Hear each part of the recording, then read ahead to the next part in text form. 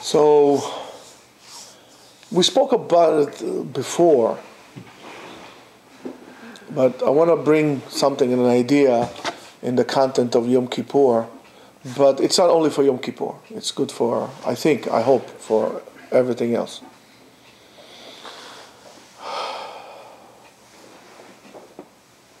What's the difference between happiness and sadness? Anybody can tell me?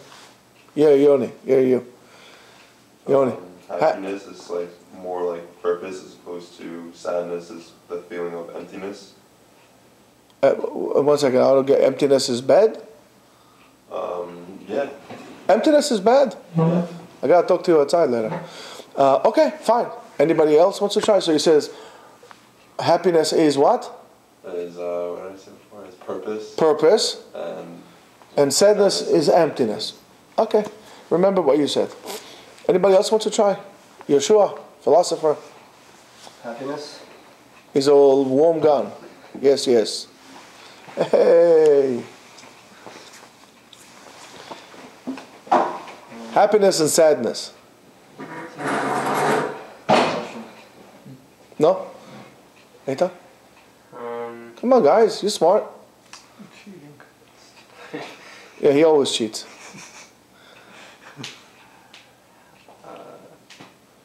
You see, I'm surprised at you guys. You know, everybody wants to be happy, nobody wants to be sad, and nobody knows really what's the difference between happiness and sadness. How about joyfulness and depression? Joy and depression. How about that? Maybe that will help you. I'm here. What's the difference? Yitzhak.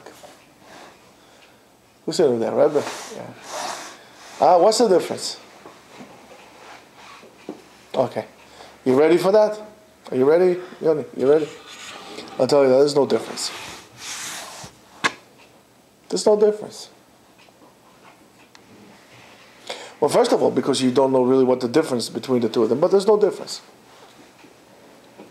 These are all, how would you call them? State of mind. They're all feelings. Feelings. So let's say, for example, let's say you like a certain team, okay? Arguments, like, I don't know. What team do you like? Like football? No, I'm not big on sports. No, okay, good. Ashkenaz, I know it might sound surprising to you. No, that's fine. I'm not so big on sport either, but let's say you pick up a team. I'll say Yankees. Yankees, okay. And I like, let's say, the Mets, okay?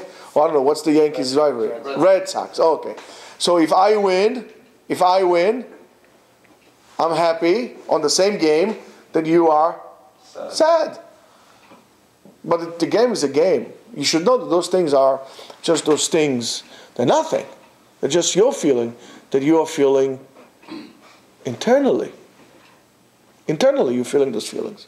Sadness, happiness, joy, blissfulness, depression, and so on. These are all feelings that you feel inside. Upset, stress. These are all your feelings that you feel inside.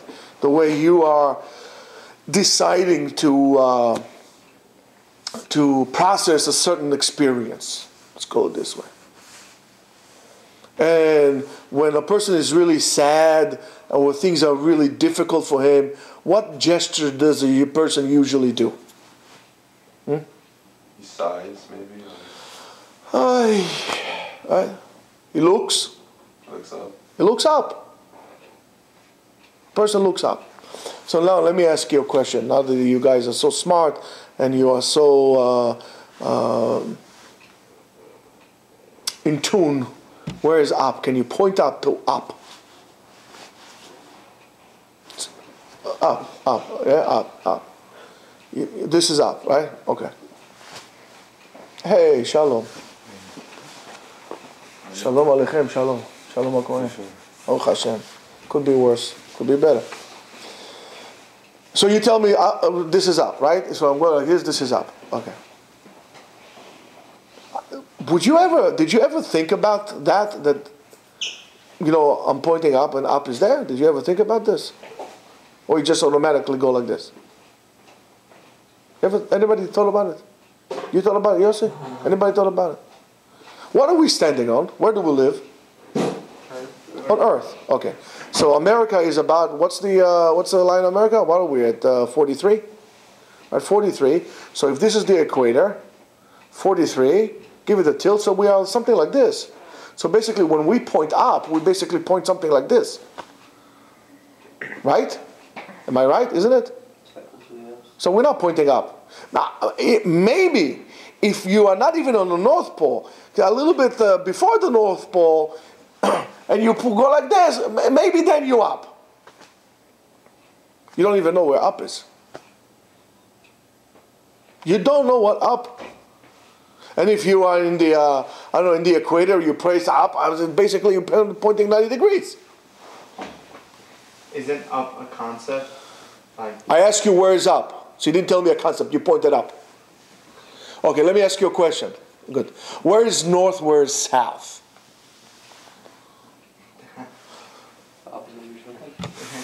Yes. What is north? Nothing. Is north anything? No, the direction. The direction that who decided? If I'll take you out of earth, I'm going to ask you where is north. Do you know where north is? There's no such thing as north. No. Ari, whoa. Okay, so you don't know where it is, right? You don't even know what's forward and what's backwards. You don't even know that. I'll tell you why. If I'm going to go from here west, what we call west, Okay. where am I going to get eventually? California. Yeah. After that, Hawaii. After that, I'm not so good in geography, but yeah. Japan. I get to Japan. So Japan is west of the United States, and what we call the Far East. Because from the other direction, it could be east. So what would you call it, the near west?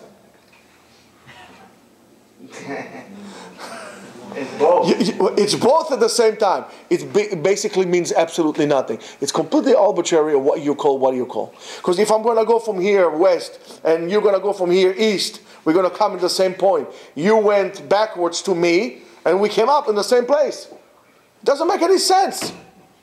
All those feelings, all those things that we call are just they mean nothing. But wasn't direction like created based off the person himself? So if I'm looking forward, I'm looking forward. If I'm turned backwards, I'm looking backwards. It's based off the person. So your backwards is my forward. It can't be. So we're two different No. people, though. No, we don't. Okay, so very good. So therefore, what's the derivative of that? So if your backwards is my forward, what does it mean? That all that we're experiencing is all personal. It's all internal. It's all personal. Now I'm going to explain to you that.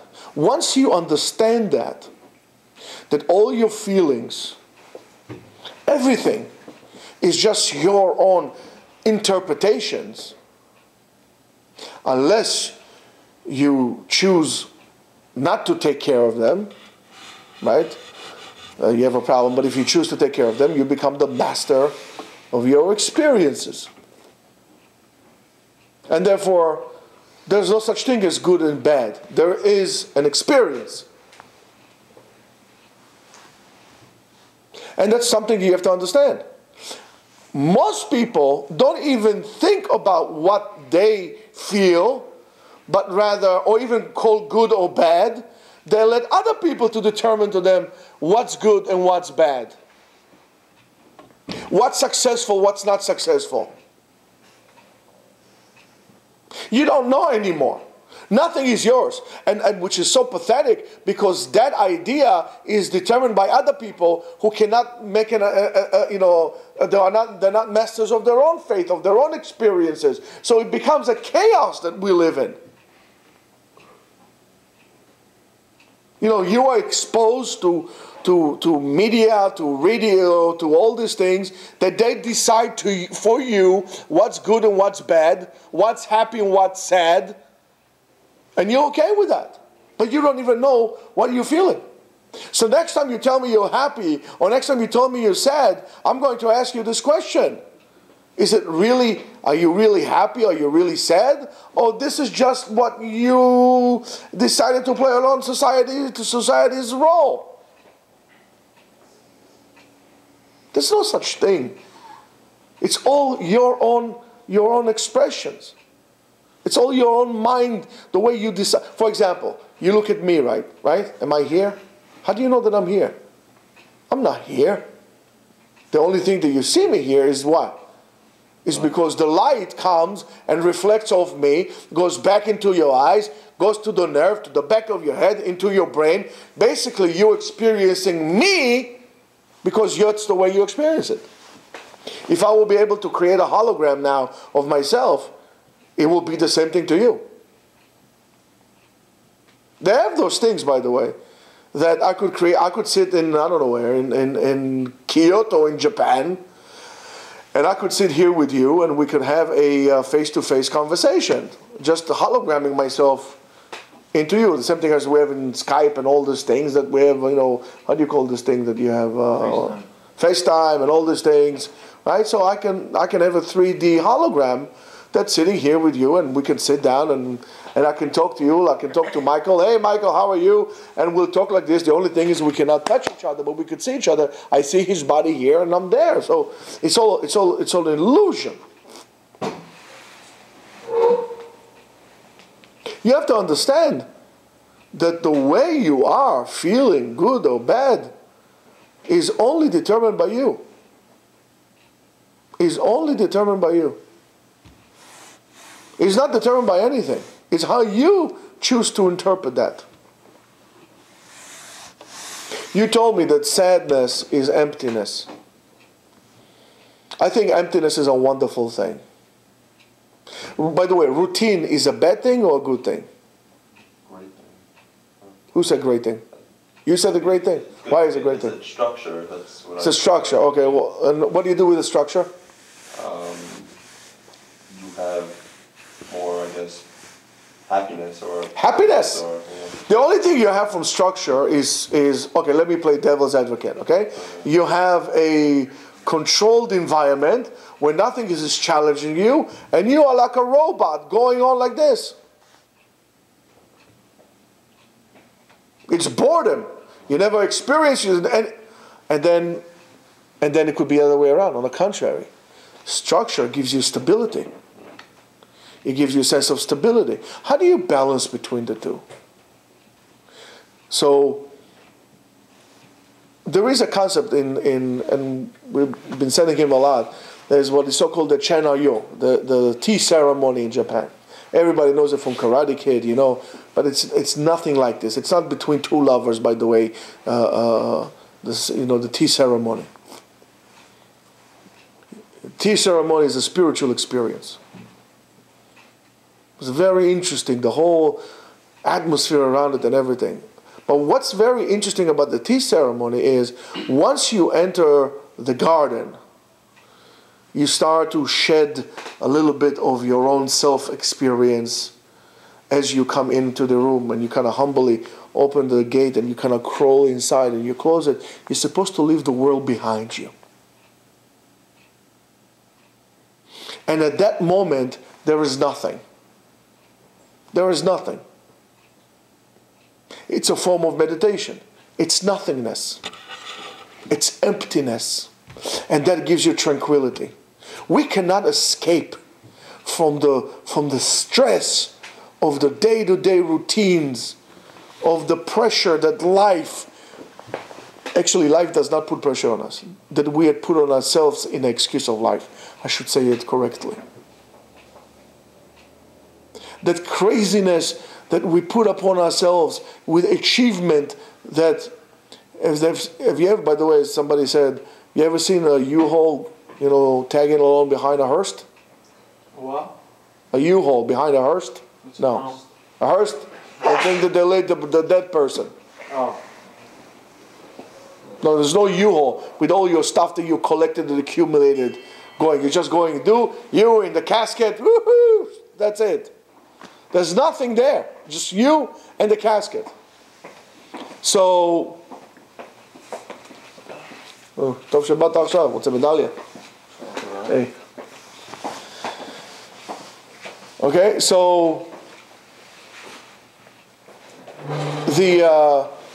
that concept of coming in and allowing life to throw all this at you, it's your choice. It's absolutely your choice. You allow life to do this to you. Don't blame anybody. Achievement, I need to achieve this, I need to achieve that, I need to do this, I need to do that. You never allow any space of work. That's why I don't like bonsai. What happened to bonsai? You take bonsai, you confine its space by cutting its roots all the time, and the tree doesn't grow. You're not going to grow if you're not going to allow yourself that space. Where in that space, there's nothing. There's no good, there's no bad, there's no telephones, there's nothing. There's only that moment. I want to challenge you. See if you can. When you go to shul on Shabbat, only on Shabbat, start on Shabbat. Erev Shabbat, Shabbat morning, and Mincha. Try not to talk. The only thing you're allowed to talk, the only words that are allowed to come out of your mouth, as we spoke about it on Friday, the only words, as the Zohar says, the only words that are allowed to come out of your mouth are praises to Hashem, the tefillah, or the divrei Torah that you have to say, or you say to another person. Nothing else. Nothing else. Try to do that. You'll see how difficult it is. You have no idea how much are we wasting our words and wasting the opportunity to have this sacred space that we call shul to really elevate our spirits up high. We don't have that. And so therefore you go, and it becomes just another thing that you go to. It's like going to, Smorgasburg, or going to Atlantic City, or going like this. Just that you wrap yourself with some kind of a white cloth on you, and you move like you're doing something. You think that the more you move, the better it is. You don't understand anything. You really don't understand anything. Try to do that. Try it. Try it on Yom Kippur. Yom Kippur around the corner. Try it on Yom Kippur. Not to speak anything besides the tefillah or divrei Torah. Nothing else. Create that space, and that's exactly why Yom Kippur comes. Yom Kippur gives us an opportunity to have emptiness. We should not be afraid of emptiness.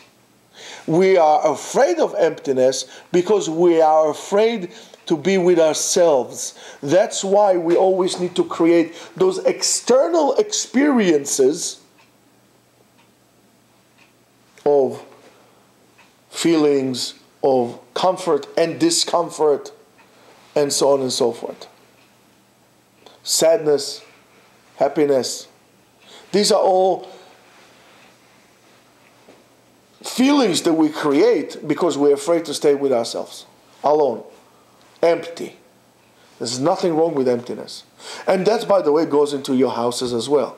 The way we decorate the house. We load the house out with bookshelves, with books, with sofas, with tables, with chairs, with pictures. Sometimes you go to houses, there's not even an inch free on the wall. Pictures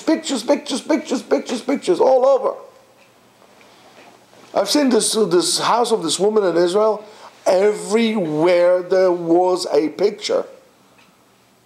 There wasn't, I think, a 2x2 square with nothing. I mean, pictures and posters and anything in the world.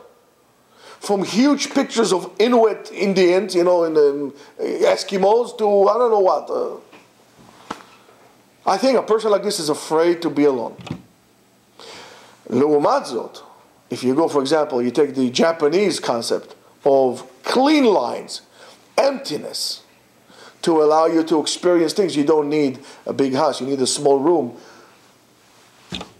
because you're okay with that. That quiet. We are afraid of that. Yom Kippur is a tremendous opportunity. We don't have to worry about eating. What would you like to eat? Would you like to eat some bagels with lox? Would you like to eat shawarma, falafel, pizza, sushi? Did I hear steak, prime grill, first, on a bone, 32-ounce steak with a bone like this, seared, Wagyu beef. Drink, what would you like to drink? Water, tea, coffee, green tea, matcha, jasmine tea, herb tea, beer. What kind of beer? Black beer, white beer, this kind of beer, Oktoberfest, Septemberfest, Would you like whiskey, bourbon, wine?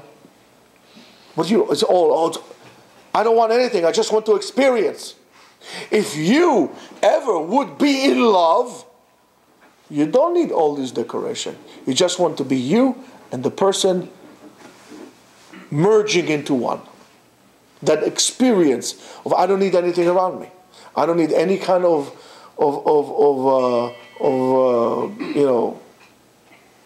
theatrical makeup around me. I need just to be in that moment. Why won't you? Here, you had a baby, right? Would it make a difference to you if your wife will give birth at the hospital, or she will give birth at the Mandarin Hotel over there, 7-star hotel with the chandeliers and playing Rodrigo in the background? What would be better for you? As long as the baby comes out. As long as the baby doesn't make a difference, that's exactly the point. If you have meaning with the event, you don't need all this decoration around you. As long as the baby comes out, it's okay. Mother is okay, baby's okay. I don't care where it is. That's exactly the point. When you need all these things around you, there's something wrong with you. You need to look at yourself. When you get up in the morning and you think that things are bad for you, you should ask yourself, well, why? Why is it bad? Why is it bad for me? I'm good. I'm okay. Baruch Hashem. I'm okay. I can get up in the morning. I can't get up in the morning. Imagine you want to get up and you can't get up. Huh? I think we're going to have a problem there, Houston. You can get up in the morning, excuse me, you can go to the bathroom and stand and pee. Right? See, it agrees with me. I told you this a million times. I remember when I was a kid, I read a book about the experience of Israeli POWs in Syria. So a guy wrote there that he was about to give up. He was about to go hang himself in the bathroom. He says, I just cannot take the torture in which those creeps had tortured me. You have no idea. So he was about to hang himself in the bathroom. So as he's hanging, he's about to go, he sees that somebody inscribed on the wall there, like scripted in the wall in Hebrew. If you can read this while you're peeing, there's still hope. So he didn't kill himself. Those little things in life. It's not so bad. Why are you feeling so bad for yourself? Oh, I feel bad for myself. Life is so hard for me. Mommy didn't nurse me enough. Come on. Life is good. Life is good because you decided to be good. Life is bad because you decided it to be bad. And if you decide that life is bad, you will have to give a din v'cheshbon, because HaKadosh Baruch Hu, you will come and you will tell you, excuse me, it wasn't so bad, look at this. Let me show you what happened to your friend who died as a junkie. Let me show you what happened to your friend who had a car crash, or this guy was immobile, and this guy became handicapped, and this one, his wife divorced him, and this one, his children, stole his money, and you're pretty good. So you had a house, right? You had a house. Your wife was loyal to you? Yes. She loved you? She loved you. You loved your wife? I did. You had children? Yes. Your kids were good? Baruch Hashem. Shomer Torah mitzvot? They were. They respect you? They did. So why are you complaining? You remember your friend that had a big house, that had, 2.5 acres in Kings Point. Remember that house? Big 5 bedrooms. It's a 5 bedrooms on the first floor only. With the whole thing, with the swimming pool, with the maids. Remember the guy? Yeah. The guy that his wife cheated with him, with the gardener, and the IRS took the money because remember him? Look at him where he's at. Right now. He's already gone for 20 years while you were living in your small house. So it's not so bad. Why are you telling him about my creation that is bad? What are you going to answer HaKadosh Baruch Hu? Huh? What are you going to tell him? You know what you got to tell him? You got to tell him nothing. You know why? Because you never bother to experience yourself. And there is no better day than Yom Kippur to experience yourself. You, yourself, as you are. Don't worry about food. Don't worry. It's going to go. By the way, it's very easy this year, relatively speaking, of course, right? You're going to end up pretty early. It's not so bad. Baruch Hashem, you made it for another Yom Kippur. Why are you complaining? Why are you afraid? Huh? You're afraid of yourself? That's what it is? You're afraid of yourself? You're afraid to be alone? Why are you complaining? What's your problem? What's so difficult for you? You can't get up in the morning? Fine. We can solve the problem. We can make it that you don't have to get up in the morning anymore. Would you like that? Anybody wants that? You want that? Okay. That nothingness is good. Things are not good. Things are not bad. Things are what you decide them to be. If the sun gets up in the morning, is that good or bad? Well, depends on what you decide. It could be bad, it could be good. It could be meaningless. It could be the most wonderful thing in the world. It all depends on you. And don't think that it's only because even if you're being machines, things would not be perfect. Life is not perfect. There's no such thing as perfect life. There's no such thing as perfect. Oh, there's always something that's going to go wrong. Even if you live among robots and machines, sometimes they have their mind on their own. Machines stop working. You have to fix it. Nothing is perfect. And that's the beauty of it. To appreciate the imperfection in you as well. Because that imperfection inside of us is what allows us to do tshuva. What allows us to repair and to fix ourselves. That's the thing. So, for example, let's make it a little bit more real to you. Let's say, for example, you take, what's his name, Mr. Trump, right? At the 205, he said something bad. Okay, so he said, listen, you're right. What I said at 205 was bad. It was a horrible thing. I don't know what he said. But let's say you said it was bad. But I changed. I'm a different person. I made tshuva. I fixed my ways. Whatever I said today, I do 180 degrees. On the contrary, it's a good thing that you brought. Unlike some people who don't change it, you get the same pony over and over again. You understand? That imperfection is what allows us to change. Those little challenges are there for a reason, to show us the way to find a positive experience. Right now, today. You saw today, the weather today? What weather? How was the weather today? Anybody wants to describe it to me? Foggy, rainy, cold. It was windy. Right? My sister asked me, so how's the weather by you? Because over there it's hot. I said, oh, it's very romantic. She said to me, what do you mean? I said, it's cold, it's dreary, it's misty because it was raining. And so she said, so what did you do in this romantic day to your wife?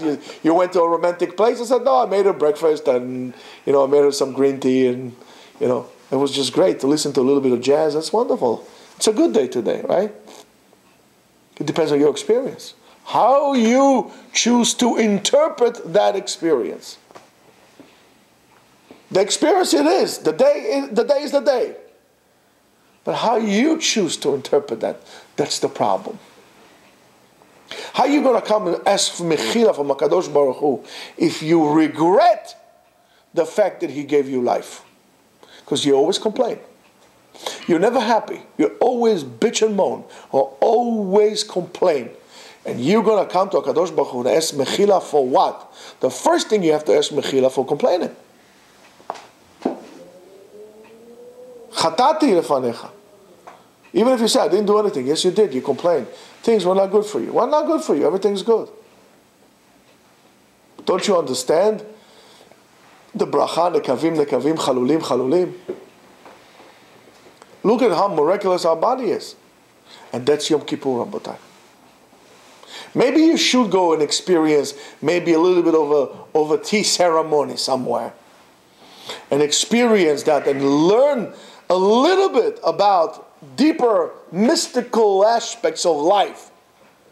It's not all about the Jets or the Giants or the Yankees or the Mets or whoever is out there. I don't know anymore.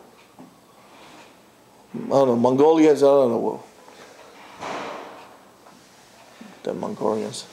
Do you understand what I'm saying? Go experience something else. Look, learn to enjoy the void. Because after all, this is how HaKadosh Baruch Hu created the world. He made a space. And in that space, the world was created. You need to create that space, a void inside of you where things can grow and develop. If everything is cramped, it becomes soggy. It becomes condensed. It becomes unpleasant. You need to air things out. Create some space. Throw away things. Clear some things from your house and from within yourself. That's one of the concepts of tashlich. You know, we throw things out. We're making space. And that's just the same thing for us. So, Abotai, get used to that. What I told you now could last you, believe me, not only a year of work, a lifetime of work. Working on yourself, on the way you look at things. There are certain people who could never break away from the negative perspective, regardless of what you give them. You can give them everything for free. You can give them college for free, housing for free, food for free, cars for free, anything for free. And they would still complain and feel oppressed. That's a problem of perspective. And yet there are people who would say, Baruch Hashem, Baruch Hashem. And that's a Jewish expression. Baruch Hashem. Baruch Hashem, I have. Baruch Hashem. The Kadosh Baruch Hu gave. So you need to do this and you need to work on it before Yom Kippur. And when Yom Kippur comes, welcome that emptiness. Welcome that space. Create that space inside yourself. Don't talk. Just concentrate on the words. Evaluate your life. If you feel that you are lost within the words of the Siddur, because sometimes the Siddur, believe me, both for Sfaradim and even more so for Ashkenazim, all the words there, sometimes it just like can overwhelm you and you say, what am I doing with this? So if somehow you reach that space, it's okay. Since you don't talk anyway, just contemplate and that emptiness and experience the now. Experience the fact that you right now are standing in front of HaKadosh Baruch Hu and it's only you and Him and nothing else matters. It's only you and HaKadosh Baruch Hu in a very private and intimate seclusion. You and HaKadosh Baruch Hu within the space in which you had created to God inside your neshama. I tell you, it's okay. You do so, you would like Yom Kippur to extend 5 minutes longer, believe me. So everybody should have a Yom Kippur Sameach. And after Monday, we're going to go for a break until after Sukkot. And still, if you have questions or anything like this, you can call me or email me at, rabbigaon@gmail.com.